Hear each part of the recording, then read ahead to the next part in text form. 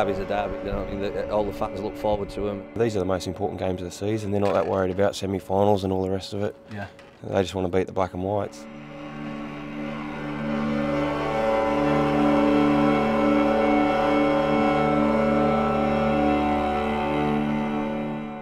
One way I'm really excited because I understand the passion and the rivalry that exists between the two teams. It's just massive. You just see nothing like it driving to the game. There's people in pubs out on streets laughing, singing.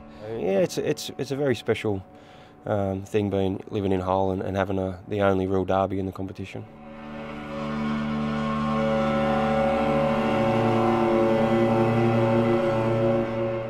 We'll learn a lot about ourselves on Sunday. We've done a lot of practice and we're ready to put things in action. So why not go in at the top end and straight into the local derby?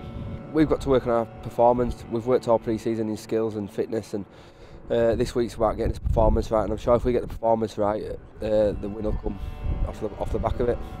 But we've got a really tough first 4 games, so it's important for us to play some tough competition early on. So it is a perfect warm-up match for us before our first game against Leeds.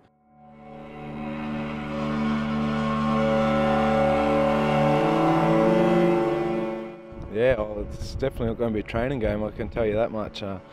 Getting the word out in the street, everyone is pretty passionate about this game. Can it really be a friendly? No, none whatsoever. It's obviously a little bit more than a friendly, and we'll be out there trying our best to win. That's for sure.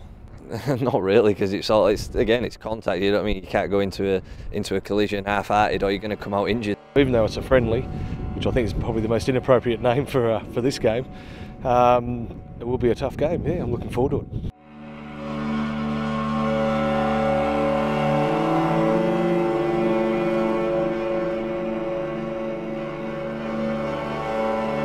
An unusual build-up generally, obviously, with the clubs cooperating, at least at boardroom level, with regards to pre-season training in Tenerife and things like that. Has that brought the players closer together at all?